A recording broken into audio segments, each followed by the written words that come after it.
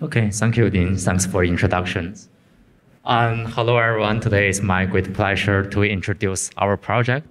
I'm Ruobing Han. I'm the second-year PhD student in Georgia Institute of Technology. So our project's name is CuPBoP, and this is why it names CuPBoP, but I think it's so unclear. So in a word, okay.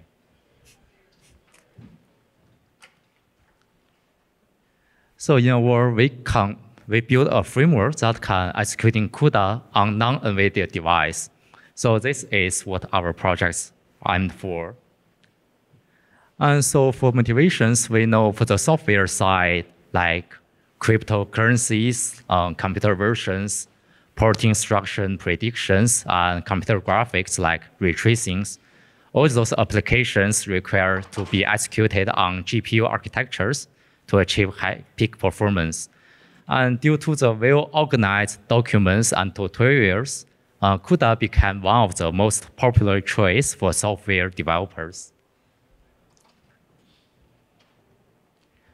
But however, let's look at the hardware side, like for those most powerful computing systems like Fukaku and Frontiers, none of them contains of NVIDIA device, so they cannot execute in CUDA.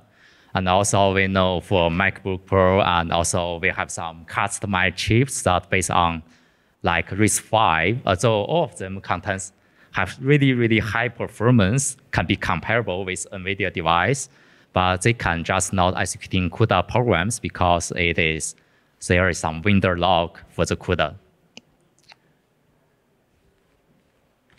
Okay. Oh, it works. I should do this way. Oh, yeah, it makes sense. It's there.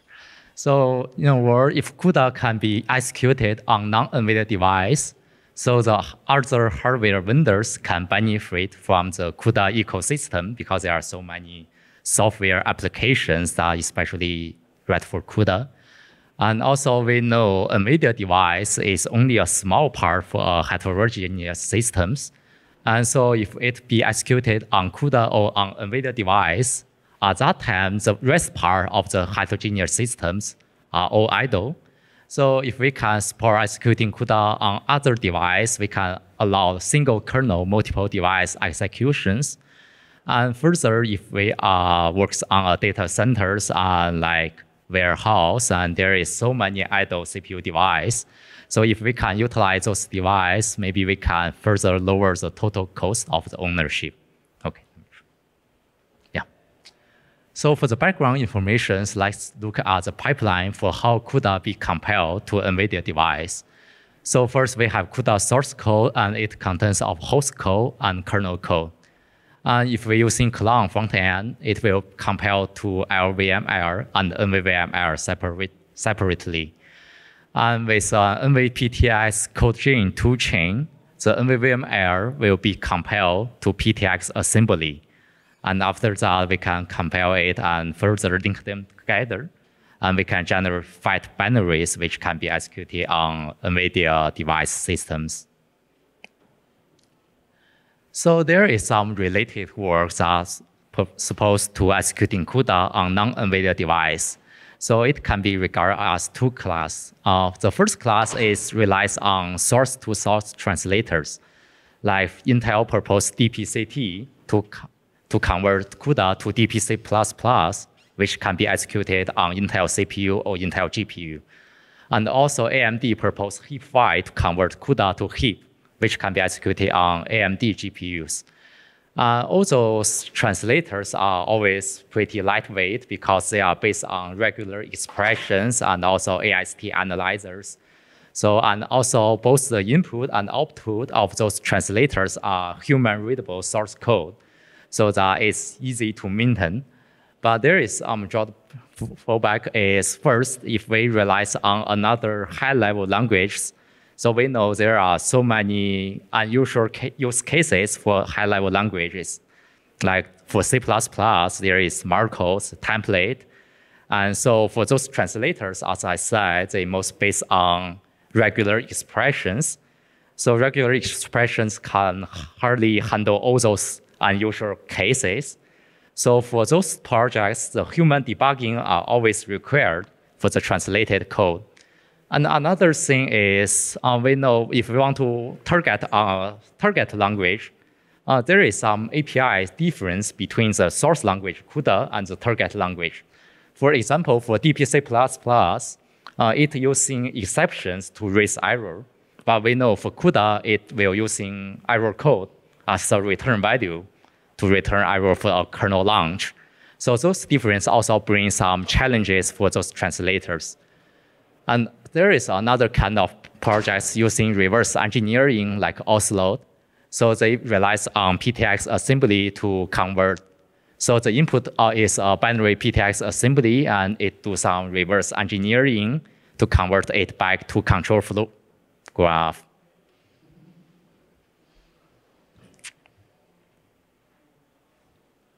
Yeah, okay. Control flow graph and other meta informations are using those informations to regenerate binary code for other hardware vendors. And this is a great project, but there is some challenges. First is reverse engineering itself is always painful. And also, if we want to rely on CUDA proprietary toolchains, like if we want to generate PTX assembly, it is unavoidable, but it is not open source. So for conclusions, what we want is first, we want to get rid of manual modifications for the translated code, which can be executed on other hardware directly. And also, we want to have some scalabilities to new CUDA updates so that we can hardly rely on any other target languages. And other is we only want to rely on open source toolchains. So based on those observations, we propose our solutions. So instead of using source code or PTX assembly, we do our translations from LLVM and NVIDIA level. So the good thing is the whole toolchain is open source because we mainly focus based on Clang front end. And also because LLVM is quite like a low-level language, so that we doesn't need to handle those complicated C++ use cases. And another thing is in our framework, we doesn't rely on any other target language or third-party libraries, third-party languages. So if we want to update for new CUDA features, we only need to update the framework itself, but doesn't need to update a target language and also update the translators to that language. So instead of translating CUDA to another portable language, we make CUDA itself a portable language. So this is the insight of our project. So our framework, it contains of two parts. First is the runtime part. Actually, it just contains of some runtime libraries that implement those CUDA built-in functions or CUDA APIs for a non-NVIDIA device. And another part is compilation part. And this part is quite necessary if we want to execute in CUDA on non-GPU architectures. And I will show it later. So for runtime, it contains of some libraries. We can just do some tricky things to change the linking path during code generations. So as you can see, if we change the linking path to link to different libraries, the unmodified CUDA source code can be executed on both NVIDIA device and CPU device. It only depends on which libraries you are linking with. So to support a new CUDA features, in most cases for a new CUDA API, the developers only need to implement these new APIs in those libraries, and the linker itself can automatically link this to the original CUDA code. So that it's lightweight to update a new CUDA feature in our project. And another critical part is compilation part. So let's have a case study if we want to execute in CUDA on CPU device. So we know CUDA is designed for GPU, which is single program, multiple data, designed for throughput. But for CPUs, it is designed for latencies, so it's multiple program, multiple data. So here is a really simple case for vector add. As you can see, there are 64 blocks, and each block contains about 1,000 threads. So in total, there are 64,000 CUDA threads in this vector add. So definitely, if we want to using a CPU thread to emulate a GPU thread, we can now handle that great amount of CPU threads. And another thing is for the workload in each thread, it's pretty lightweight, so it's not friendly for IMPMD architectures. So there are some researchers propose some transformations. They using a single layer for loop to wrap a whole workload within a CUDA block into a single CPU functions, so that after these mappings, we only require 64 CPU threads, the same number as the GPU block. And for each thread, the workload is comparable heavier, so that it's much more friendly for CPU architectures. So this is called like SPMD to MPMD transformations. And so for this kind of transformations, it contains of two parts. First is we have to analyze to find the parallel regions. So you can imagine parallel regions as the code before the barrier and after the barriers. So as you can see in these functions, there is statement A and statement B, and there is a barrier between them. So we need to wrap statement A into a for loop and wrap a statement B in another for loop. So this is the next step. So after we know those parallel regions, we wrap with each of those regions with a single layer for loops. So all those are related work. And there is some limitations for those related works. So there is an assumption that for each barriers, all the threads within a block will reach these barriers, or none of the threads will reach these barriers. So this is always true for earliest CUDA versions. But we know for the latest CUDA or after CUDA 10, there is some warp shuffle functions. Like in here, we do a warp shuffle down in this warp. So for those warp shuffle instructions, it contains of implicit warp level barriers. So each thread in this warp has to do synchronizations between and after these instructions. So this is a warp level barriers. And as you can see from the second lines, only the first warp in this GPU block will reach the if body. In other words, the warp level barrier will only be reached by the first warp in the block, not for the whole thread in the block. So in that case, the assumption doesn't be satisfied anymore. So based on those observations, we propose our solutions.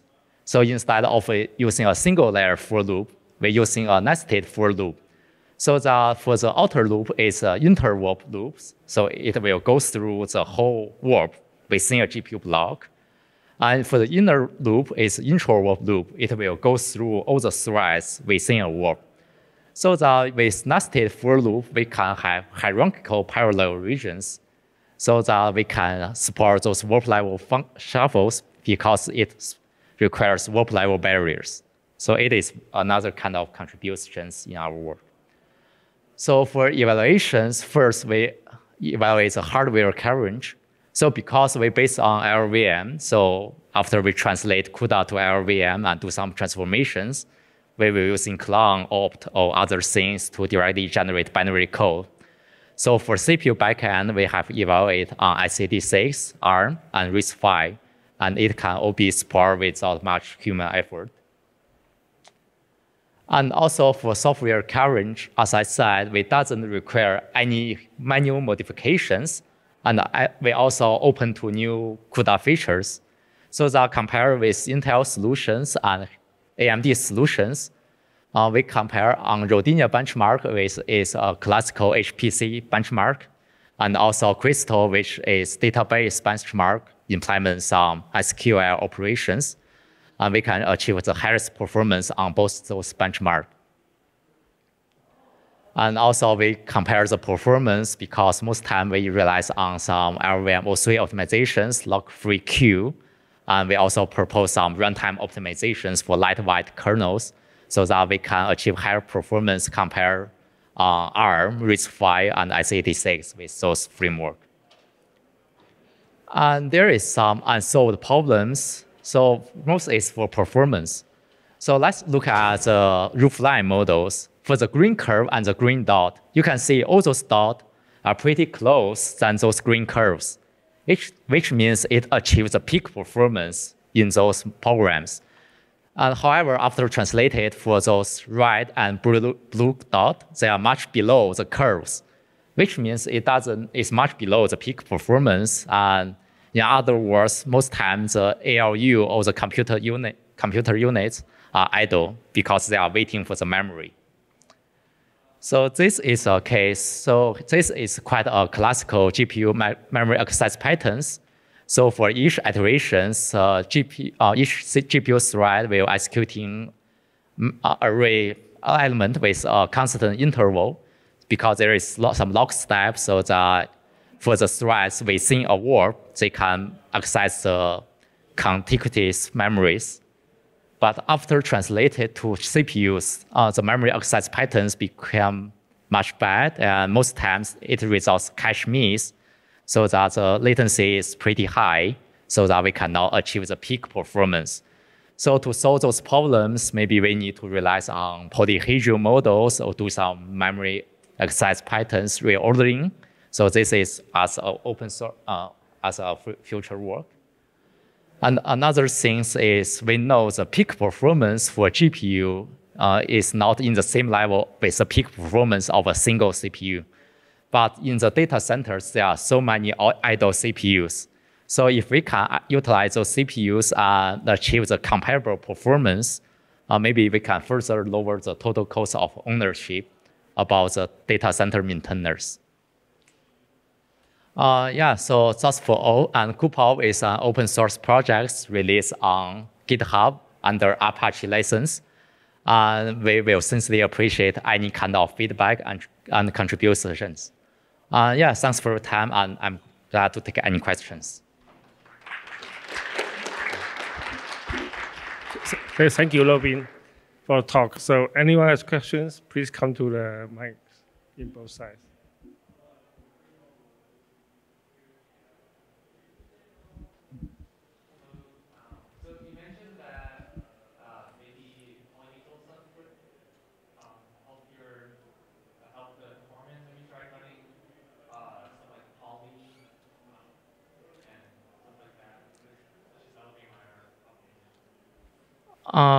So most of our evaluations are done on the single CPUs, or they have 16 cores or no more. So, but one of ongoing projects is we want to migrate with MPI or OpenMP so that they can execute on warehouse levels with more CPUs.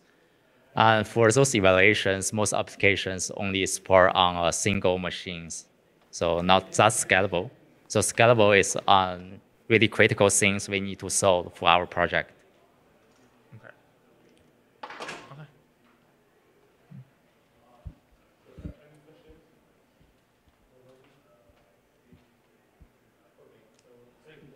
Another thing is I'm on the job market for next year's summer internship.